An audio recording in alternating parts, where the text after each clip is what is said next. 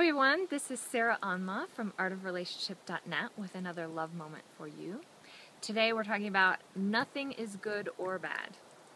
You may be saying like, what? Everything's good or bad, or most things are good or bad.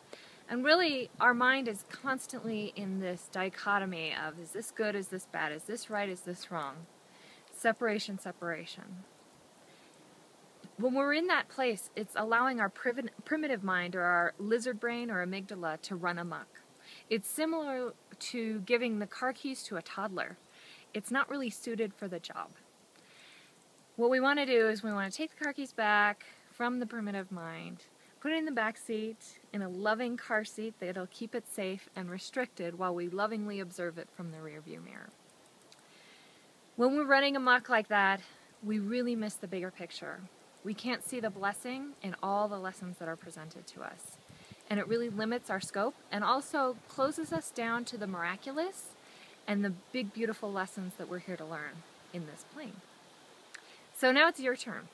The very next thought that you have, can you allow it to be what it is? Can you leave it as it is?